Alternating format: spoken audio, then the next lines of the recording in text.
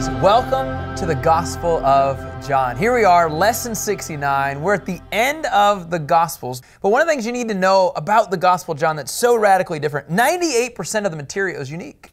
So what you're going to see in the Gospel of John is going to be all new, all fresh. Very rarely is it going to be the same from Matthew, Mark, and Luke. And in fact, one of the commentators, Warren Wiersbe, says that here you have in Matthew, Mark, and Luke, you're going to see events. They're going to write about events, tell about events. But what you're going to see with the Gospel of John is the meaning of the events. Like it just seems to be not as reporting, but hey, here's the heart behind some of these things. Now, the writer of John, Kevin, I really think you're going to get this one right. Who do you think wrote the Gospel of John? Was it a guy named John? It's a guy named John. In Scripture, he actually describes himself as the disciple whom Jesus loved. You gotta love. It's almost like Moses-esque, isn't it? You know, like Moses says, I'm the most humble guy. Oh yeah, I'm the guy that Jesus loved, right? So you kind of have a little bit of this. And so, but yet at the same time, a couple other components of John. John has a brother named James. James and John, James is the older brother. They are known as the sons of thunder. Sons of thunder, as they were labeled in Mark 3, but they're also known as the sons of Zebedee. That would be Zebedee, not like their last name. Very clearly, John is also an apostle. Okay, so here you have an apostle. Now, one of the cool things about Peter, James, and John, you guys, oh my goodness, in the Gospel of Matthew, didn't we not talk about those guys all the time? Peter, James, and John. It's like the inner circle of the 12, right? So at the Transfiguration, at Jairus' daughter, at the Garden of Gethsemane, 3 different scenarios, Jesus says to his buddies, Peter, James, and John, I need you to be with me in this time. This is that same John. So John has, I would say, a very close associate with Peter. Many times he's listed as an eyewitness. Now, I'm going to spend a little bit more time, maybe than I normally would, on the backdrop, but you got to understand. So Kevin, can you go to 1 John 1, verse 1? I want to read 4 verses, 1 John 1. This is, now remember this, John also wrote 1 John, 2 John, 3 John, and Revelation. So here you have the writer of the Gospel of John. He's written 5 letters. This guy is legit. How many books did Moses write? 5. So Paul obviously wrote more than John, but I just want to give you an idea of how important this guy is in Jesus' life. Why? Because look what he says in 1 John 1. What was from the beginning, what we have heard, what we have seen with our eyes, what we have observed and have touched with our hands concerning the word of life, verse 2, that life was revealed, and we have seen it. And we testify and declare to you the eternal life that was with the Father and was revealed to us. Verse 3, what we have seen and heard, we also declare to you, so that you may have fellowship along with us. And indeed, our fellowship is with the Father and with His Son, Jesus Christ. Now in verse 4 it says this, we are writing these things so that our joy may be complete. Now think about this. Here's a guy who's written 5 books of the Bible. John, right? John has written this, and as a result, he knows the ins and the outs of Jesus. How cool is this? This is a first-hand account, so no longer is he getting it from somebody else, but he's getting this from Jesus firsthand. Now, when did he write this? Well, I love what MacArthur says. Probably around 80 or 90. Okay, now a couple of the backdrop, okay? Just some more things. You know how we said 98% usually of this material is unique. A couple other things. It's the unique amount of material, not in others. And here's what happened. It supplied the info to support, so the Gospel of John supported the information for Matthew, Mark, and Luke. And crazy enough, the Gospel of John is probably what I would say as the most theological of the 4. In other words, this one is going to make you chew on the meat constantly. We got a new phrase, Son of God. So all throughout the Gospel of Luke, we emphasize Jesus' humanity. Now in the Gospel of John, we emphasize that Jesus is actually God. So let's go to John 20, verse 30 and 31. Very, very rarely do you see actually in the book of the Bible the actual purpose for this. Verse 30, it says this, Jesus performed many other signs in the presence of his disciples that are not written in this book. Now watch what it says in verse 31. But these are written, okay? So why are all of these things written in the Gospel of John? They're written so that you may believe Jesus is the Messiah, the Son of God. And by believing, you may have life in His name. So the purpose of John is actually written in John. It's like, well, praise God. We didn't even have to come up with this. The purpose is that you believe in Jesus, that He is the Messiah, and you ready for this? That He is the Son of God. That even though He's a Son of Man here on earth, He still is 100% God. Now there's a couple key words that you're going to see in the Gospel of John. One of those is the word signs. You're going to see 7 signs all throughout the Gospel of John. I'm not going to write them on here, but I want you to understand, in fact, tomorrow Josh Edwards is going to teach on this, is that one of the signs is Jesus turns water into wine. Another sign is that He heals the official son. Another miraculous sign is you're going to see the healing of the lame man. Number 4, you're going to see the miracle of the feeding of the multitude. And then how about the crazy one, walking on water? Number 6, one of the other miracles, okay, remember 7 of these was the healing of the blind man. And then number 7 was the raising of Lazarus. I say this because there's this theme of signs all throughout the Gospel of John. Another word that you're going to see constantly, even in John 20:31, is the word believe. So you're going to see a couple key words, signs, believe, and then the one that I love is you'll see life. You will see these 3 words described all throughout the Gospel of John.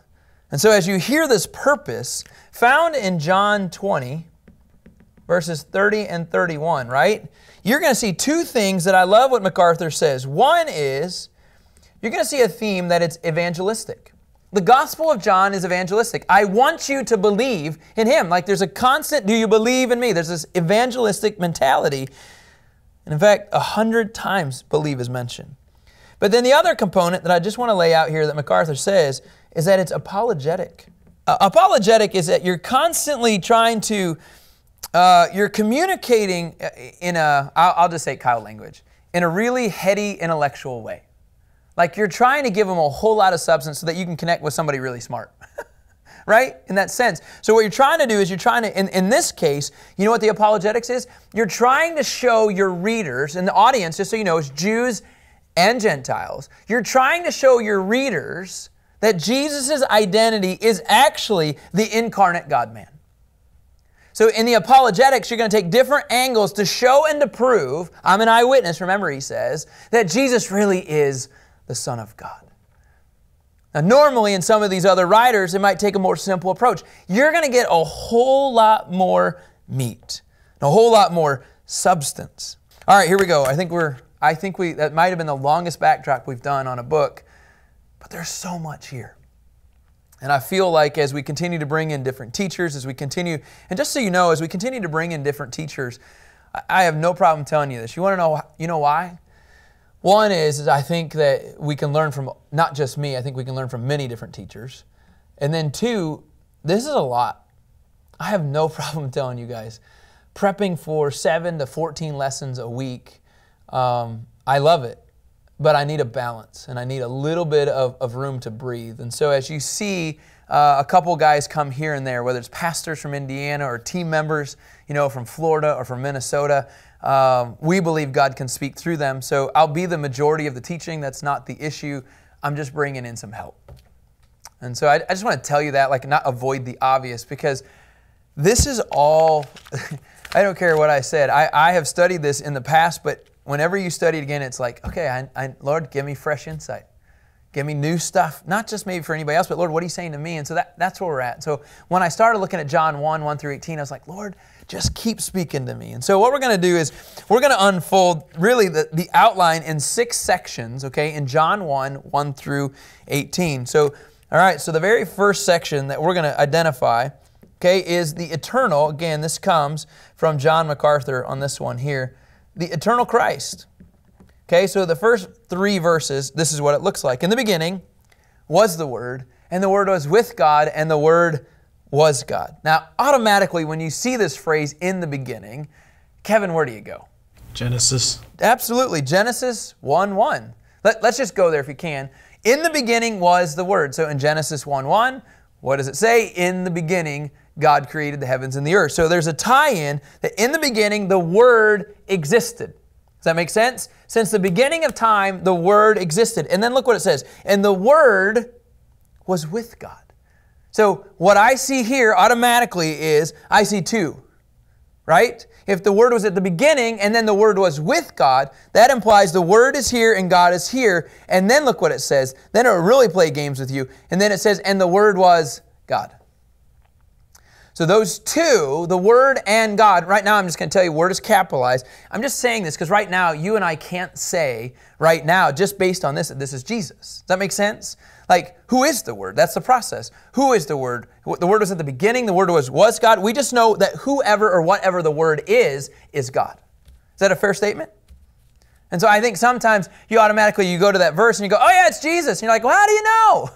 Well, you got to start putting some things together, but I just want you to understand the language here. I'm not just going to naturally assume. I think you need to understand that. Now, in the Greek, when it says the Word was God, theos and ho logos. Okay, the Greek word, okay, and it is implied, I love reading that. The Word was God. Now, if you go back to the word was with God, okay, this is kind of a cool picture here. It's a Greek construction, okay, that implies the word right there. We do know this based on the Greek wording, okay, in all of these, that the Greek word had the essence and the attributes of the deity, fully God. Just by looking at that Greek word, we can imply that there is the full essence and deity of the attributes of God. In fact, Kevin, can you go to Colossians 2:9? I think this is a great picture of just this one verse. It says, for the entire fullness of God's nature dwells bodily in Christ. When I see John 1:1, I want you to automatically think Colossians 2:9. I want you to automatically go there because it says the entire fullness of God's nature, so that everything about God dwells in the body of Christ. Isn't that awesome? So the Word was in the beginning, the Word was with God, and the Word was God. And then it says in verse 2, actually, Kevin, I want to go back. Go to John 17, verse 5. We'll see how far we get today.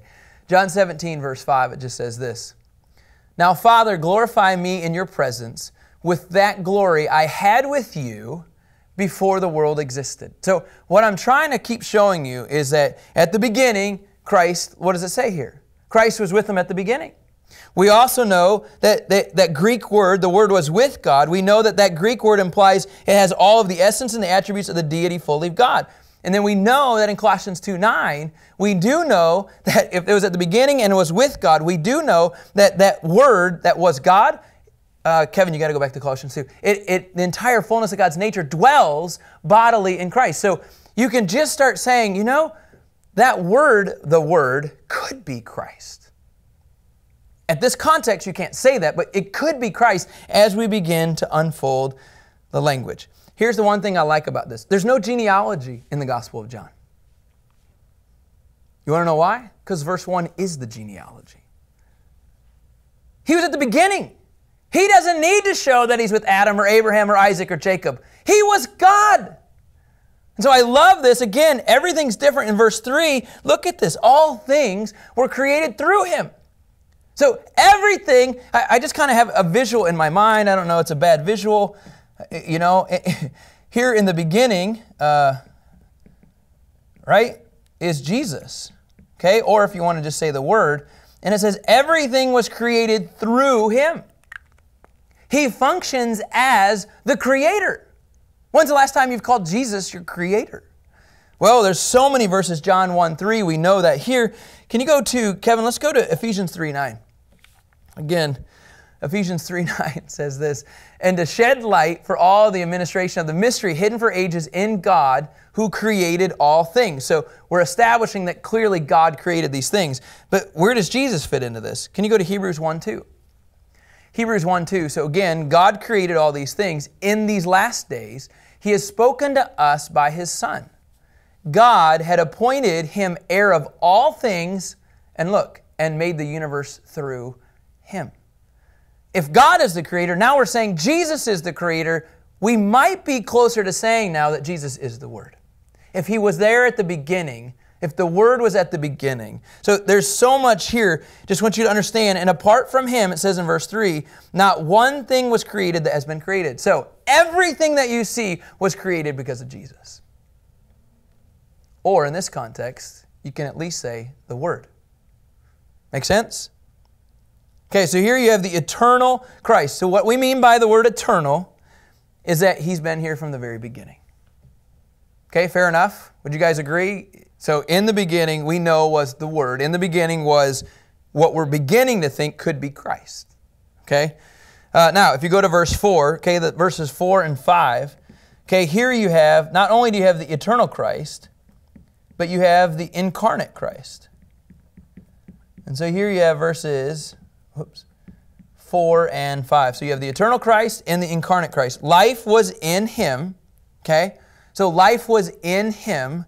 Kevin, can you go to John 5, verse 26? We're not going to make it through anything today.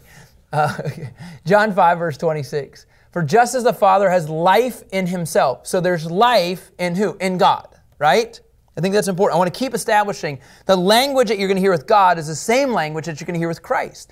For just as the Father has life in Himself, right now, if you go back, Kevin, to verse 4, life was in Him, life was in the Word, life was in Christ, and that life was the light of men. So when you believe in the life, when you believe in the Word, then Scripture says then that life becomes the light of men. So it naturally carries over. In order to get life, you have to have life from the Word. You have to have life from Christ. In verse 5, again, just so you know, there's basically supporting verses for everything. It's like, yes, here it is. So just kind of know that, if you want to look up the light of men, just know that in John 9:5, John 10:28, those things are going to point to that. Okay? Now in verse 5 it says that light, now remember that light comes from the life, which that life comes from God. That life comes from the Word.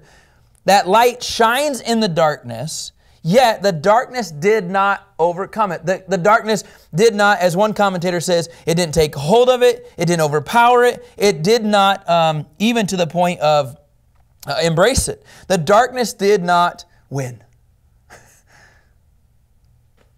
So here you have this comparison of light and darkness. Intellectually, light is biblical truth. Intellectually, the darkness is error and false. One commentator says, morally, the light is holiness and purity, but morally, darkness is sin and wrongdoing. So you're always going to see this contrast of light and dark. And what I love is, and look at this in verse 6, you have the eternal Christ, the incarnate Christ, right? So you have then in verse 6, you have what we would consider the forerunner of Christ. And we know already, who is this, guys? John the Baptist. John the Baptist. So there was a man named John, not the writer John of the Gospel of John, but JB, John the Baptist, who was sent from God. And we know prophetically, here you have 400 years of quietness. And all of a sudden a guy just shows up. A man who was sent from God. And what was his role? His role was to come as a witness, to testify, to bear witness, to testify about the light. Now we know that light, let's backtrack. That light comes from life. That life comes from God, and that life, God, is also the Word. Crazy. So this guy testifies all the way about the light and life. Why? Why is he doing this? Because what's the purpose of John? One of them is evangelistic, so that all might believe through him. So as you walk through John 1, verses 1 through 18, we paint a picture of the eternal Christ. Christ has existed. The Word has existed from the beginning. I also want you to understand, like what we've been talking about very clearly in the Gospel of Luke, Jesus at the same time, it says that He became the incarnate Christ. As you move on to number 3, as these things happen about who Christ is, now enters John the Baptist, not the Gospel of John writer, and he is preparing the way, right, of the light and life. So it goes on in verse 8, He was not the light, but He came to testify about the light. Because one of the things, remember this? Jesus would say to His disciples, hey, who do they say that I am? And some would say, John the Baptist. And so there's this mentality, as a forerunner of Christ, people got confused. Maybe He is the Christ. But that's why I think they're really important in verse 8 when it says he was not the light, but he came to testify about the light. He came to talk about, this is the light that comes to bring life. Jesus says, I am the light. Okay, so now here's where it gets kind of interesting. As you continue to be a forerunner, here's what you see in a couple more verses. You begin to see the unrecognized Christ. Okay, these come again from John MacArthur. Watch this, okay? In verse 9 it says this, the true light who gives light to everyone was coming into the world. It says in verse 10, he was in the world. Now this world, just so you get an understanding, I love what MacArthur says, it's a physical, actual universe. It's also humanity. So he's coming to the universe. He's also coming to humanity. And he's also coming into an invisible spiritual system of evil that's coming against him. So he's coming into these atmospheres, these environments, into the world. And as the world was, now here we go again, the world was created through him, which goes back to he's the eternal Christ, right? The world was created through him, yet the world that he created says did not recognize him. Scripture continues on in verse 11. This is the one that breaks your heart. He came to his own. Now, his own could be a couple things. One, just general mankind. He came here on earth and they killed him. It also could mean the Jewish people. He came to his own people, and it says in verse 11, they did not receive him. Man, there's a lot here. Can you go to John 10, verse 25, Kevin? John 10, verse 25. About coming to his own people, he says, I did tell you, and you don't believe. And what you see is rejection after rejection after rejection. The Jewish people saying no to Jesus, the one who created them. And I'll just go all the way to the extreme, though. Watch what happens, though. It says in verse 12, but to all who did receive him, and here I'm going to use the word omnipotent. So he comes to his own people, they say no. And the next thing you know, it says, but to all who did receive him, the Gentiles, a little bit of the Jews, but to the Gentiles, he gave them the right to be children of God, to those who believe in his name. Who were born, in verse 13, who were born again. We're going to talk about this in a couple days, about being born again, not of the blood or of the will of the flesh or of the will of man, but how are we born? But of God. And so this is how I want to close. Watch this. It says, this is really cool. In verse 14, the last point of today, you see the glorious Christ. And that comes verses 14 through 18. So how do we know? How do we know that the Word was actually Christ? Because in verse 14 it says, the Word became flesh. Took up residence among us. We observed His glory. The glory is the one and only Son from the Father, full of grace and truth. And John, it says in verse 15, he testified concerning Him and he exclaimed, this was the one whom I said, the one coming after me has surpassed me because He's existed, look at this, before me. So John the Baptist says he came before, and oh, by the way, he says, oh yeah, and I was before Abraham. Why? Because the eternal Christ was in the beginning. And we know, based on verse 14, the Word became flesh. Kevin, can you go to 1 Timothy 3:16? 1 Timothy 3:16. It says, and most certainly the mystery of godliness is great. Look at this. He was manifested in the flesh. Vindicated in the Spirit, seen by angels, preached among the nations, believed on in the world, and taken up in glory. Yes, you are talking about the Son of God here. Yes, you're talking about God who came human flesh. Verse 14, and He was the Word. And it says, and we close, Kevin, in verse 16 of John 1, 16, 17, and 18, Indeed, we have all received grace after grace from His fullness. And in verse 17, it says, for the law was given through Moses. And in verse 18, no one has ever seen God, the one and only Son, the one who is at the Father's side. He has revealed Him. Who did He get revealed to? John.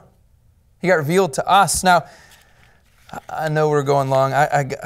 Whether we have time for this or not, I want to go there. Think about this in verse 14. Okay, if I could highlight just one. It says, the Word became flesh and took up residence. You understand what that really means? In the Greek, it means he pitched a tabernacle. It says he pitched a tent. He lived in a tent. That's what that word means.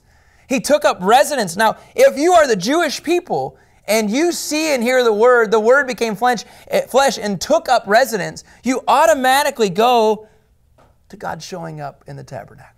You automatically go to Exodus 25, verse 8, where God met Israel in the tent.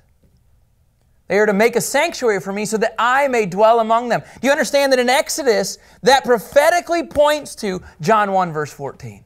How Christ dwelled among His people. In Exodus 33:11, what happens? This is so crazy to me, you guys. All of this just fits together. The Lord spoke with Moses face to face, just as a man speaks with his friend. Well, guess what? Now Christ is doing that. He lived here. He dwelt among His people so that they could encounter Him face to face. Now, here's the radical part about all of this. Eventually, this is a little borderline controversial, but I think you need to understand why. In Ezekiel, Warren Wiersbe says this, the glory departed eventually from the disobedient Israel. He's not in the tent anymore. And in fact, it says in Ezekiel 9:3, I'm going to build this real quick here. Ezekiel 9, it says this. Now, does God's hand leave Israel? No, I'm not implying that. But I do want you to understand, it says, then the glory of God of Israel, rose from above the cherubim where it had been to the threshold of the temple. Now, Kevin, if you would, go to Ezekiel 10:4. I'm establishing there's the glory of God. Ezekiel 10:4 says this, then the glory of the Lord rose from above the cherubim to the threshold of the temple. The temple was filled with the cloud, and the court was filled with the brightness of the Lord's glory. Now go to verse 18. I'm establishing that the glory is there in the temple. Then the glory of the Lord moved away from the threshold of the temple and then stood above the cherubim. Now watch this, one more. In Ezekiel 11, verse 22, there's a progression. Because of the disobedience of the Israelites, watch this. Then the cherubim with the wheels beside them lifted their wings, and the glory of God Israel was above them. Verse 23. The glory of the Lord rose up from within the city and stood on the mountain east of the city. The glory departed at this point from the tabernacle. The glory of the Lord departed, I should say, from the people of Israel. And so then where does He go? Years later, the Word became flesh in John 1:14. The glory of the Lord, look at this in verse 14. We observed His glory. The glory as the one and only Son from the Father, full of grace and truth. All of that pointed to saying Jesus is the answer.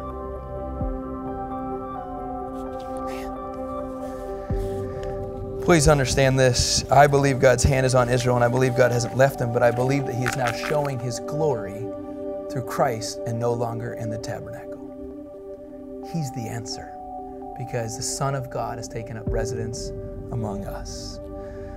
All right, guys, that is John 1, first 18 verses, and I just feel like we scratched the surface.